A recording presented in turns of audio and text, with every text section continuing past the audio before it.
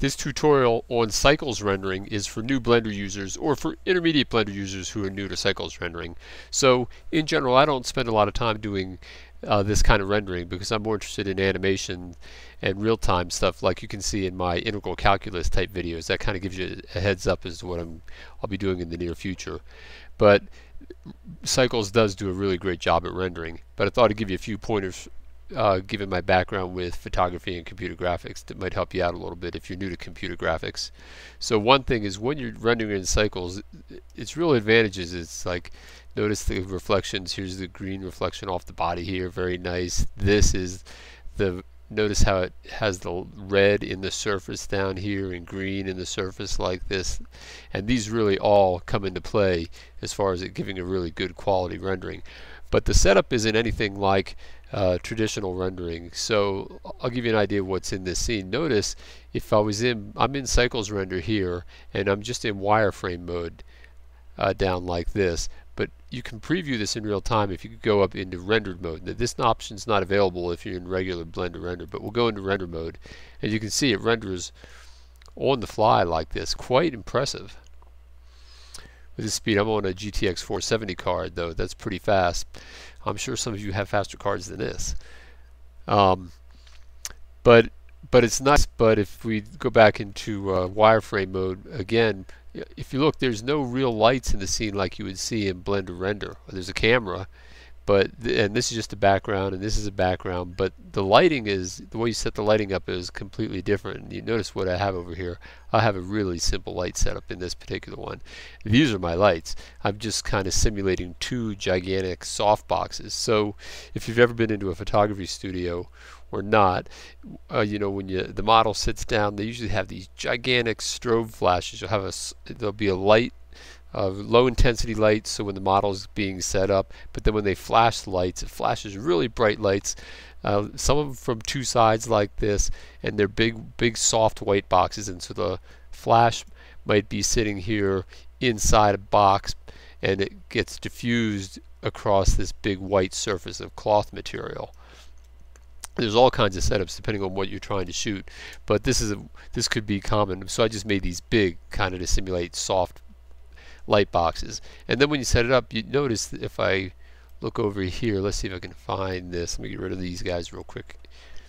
Here, notice that there's no light button like you would see if you were in Blender render over here. Blender render, you have the option of adding a light, but in Cycles, well, let me see. Well, there is no light button because I don't have a light in the scene.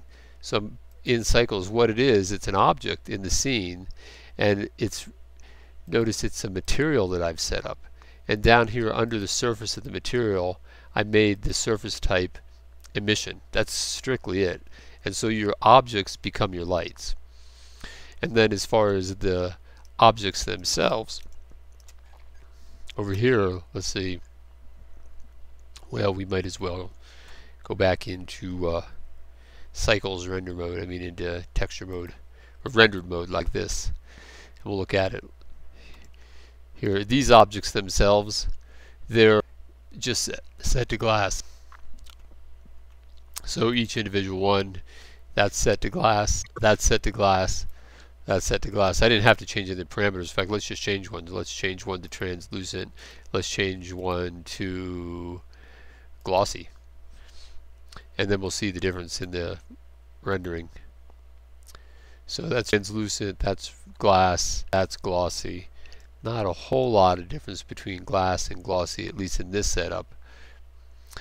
And then when it renders, it's a really nice effect. So the translucent is different. So then it comes down to one other thing. When you're actually making a final render, you have to go over here, up here in this button where you normally press render. So when you go into here, you come down here under your samples, and normally this is a much lower number, so I cranked up the render to 80, and then I cranked up the number of bounces as well. So these two make a huge difference, but I left the preview way down. So let's actually run a render with these two. Let's see what the translucent looks like in the scene, and this can take a while, so we won't run it too long, but now you'll see the number of samples. It takes a while, 7 samples out of 80. So to make it, but you can see, you'll watch how the quality of the rendering really picks up in here.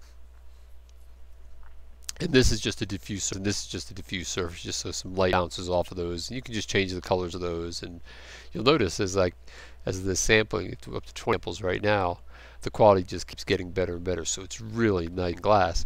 I wish I could use this in real time inside the integral calculus lessons I have. Oh, that's going to be a lot of fun. You'll be seeing these bottles in there, and so we can calculate how many milliliters of perfume this bottle might hold in here. 53, well, we're getting close. And the diffuse, this is that's translucent. Well, I would have to change the one here a little bit to make this translucent look a little bit better. But this isn't bad for just the glass rendering. That kind of gives you an idea. So if you make sure you turn up the number of spoles and the bounces, and use the right kind of lights, because if you just use a standard setup when you come into cycles, those speckled dots and everything on it. So I'm trying to help you avoid that, since I have a general idea when I'm setting these things up. Well, okay, well, there you have it, and I hope that helps you out a little bit in your scenes, and good luck with what you're doing, and I'll see you in the next lesson.